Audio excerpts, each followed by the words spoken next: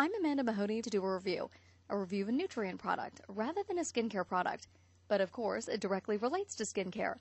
And this product is Skin B5, and it's acne control extra strength tablets. Now, I came across this product by chance, and I'm really glad that I did because it's excellent.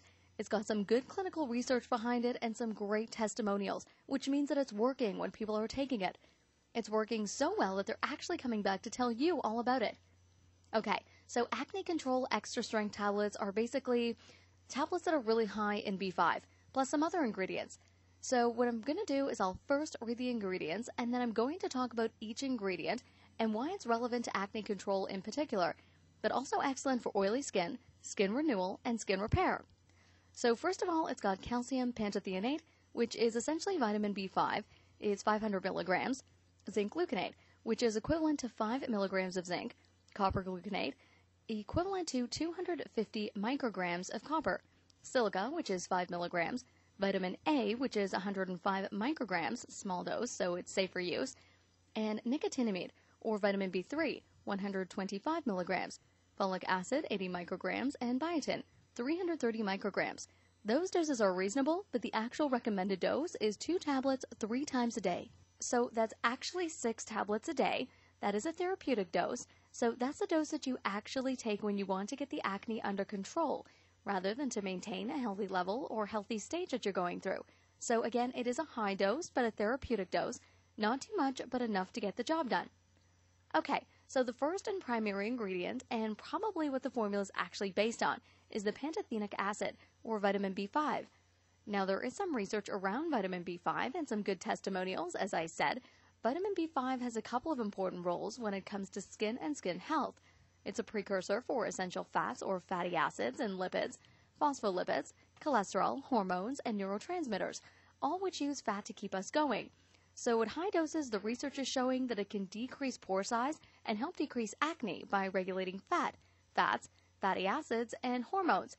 And it does this by coenzyme A synthesis, and the process in the body or biochemical pathway bid by influences and support.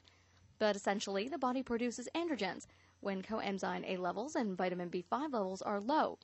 Now, the thing about androgens, and if you've done any research and reading about acne, androgens promote sebum, and they promote increased fatty acid production, which is excreted via sebum. The more androgens you have in your body, the more oily your skin is going to be due to this excess sebum production. An example of androgen is testosterone. What happens when your skin seems excessively oily and the excessive sebum production is increased bacterial overgrowth on the skin, which can then lead to congestion, blocked pores, and acne, and the production of acne. So with lower B5 levels, you tend to see people with unbalanced fatty acid levels in their body, or distribution in their body, their oily skin and acne breakouts. By increasing their levels of B5, it increases the coenzyme A production, and therefore reduces androgens production, and that will reduce testosterone and help balance out the hormones. It will also reduce sebum production, so your skin will become less oily. And indeed, if you read the testimonials of people who have taken good levels of vitamin B5 to manage this, they will say that their skin tends to dry out. And I don't mean dry out as in become dehydrated, I mean reduce at levels of oiliness. So where their skin might have had oil all over it or been excessively oily in the T-zone, their skin tends to go back into balance and become, there's no dry patches or oily patches. It becomes normal skin conditions. The other thing you might notice is people with oily scalps or congested scalps, not like dandruff, but when there's a buildup of, a little buildup of excess oily scalp material. It's like if you scratch your scalp and then you look at your nails and there's like gunk under it. And that's what I'm talking about. That's an overproduction of oil mixed with dead skin cells.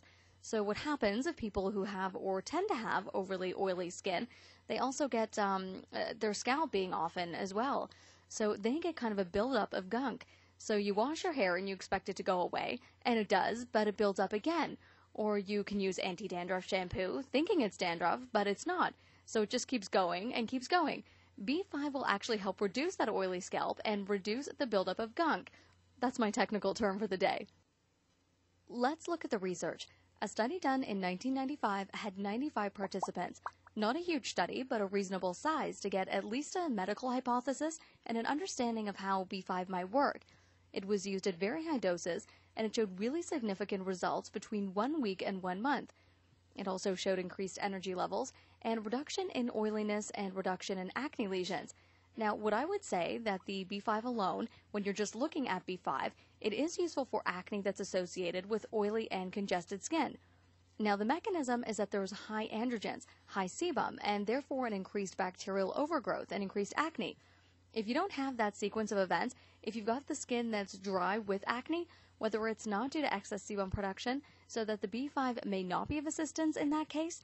However, this formula has some other ingredients that might be useful for acne where there is dry skin. It contains zinc, and zinc, of course, is very good for skin healing. It also reduces androgen production as well, and supports the digestive system by supporting good hydrochloric acid levels. And what I find commonly is that people with acne that's just chronic and tends not to go away often have digestive issues as well. So if you can support the digestion in any way, you're more likely to support good elimination via the digestive system rather than the skin. It contains copper, nicotinamide, or B3 as I said, and folic acid. And there was a study done looking at acne with those three ingredients. There were 198 patients, and they measured the decrease in inflammation of lesions after 4 and 8 weeks for all those patients. And there were some really good outcomes. I'll just read those out to you. 79% of people reported an increase in appearance, as in their appearance was better or much better. That was 79%. 55% reported moderate or substantial decrease in acne lesions. And as the trial continued, the increase in the percentage of people that had positive outcomes increased. So basically that means the longer they took the nutrients, the better the results were, and the more people that got results. Interestingly, in this clinical trial, there was one arm of people who just took the nutrients, one arm of people who took nothing at all, and one arm of people who took the nutrients and oral antibiotics. And it showed that there was no increased result or no increased improvement within the nutrients and the oral antibiotics, basically showing that the nutrients were doing the job by themselves and didn't need the oral antibiotics to improve the outcome. And I thought that was really, really interesting. And it shows that nutritional supplements and nutritional biochemistry can have a really powerful result without resorting to antibiotics. Silica is another ingredient that promotes skin healing and skin renewal, and vitamin A finally supports skin immunity and has an antibacterial effect due to the fact that it improves skin immunity. So that's that. I've been really impressed with Skin B5. I'll get it up on the screen there. Really impressed with the outcome, really impressed with the results that people are actually taking these good doses and that their therapeutic outcomes are being very, very positive. Remember, you need at least 4 to 8 weeks, 4 weeks to show signs of good results, and then 8 weeks to keep going. And then you go on a maintenance dose, so you wouldn't need to keep taking the high doses, but yes, taking the therapeutic dose is the first place and a good place to start. It's a good idea. Also, thank you for listening. Thanks for checking in again. That's Skin B5. And if you look at the bottom there, you can see the purchase Skin B5 tag. You can also see other reviews on organic nutrients for acne, organic skincare, and organic nutrients for skin control. And have a lovely day, and I'll talk to you all again soon.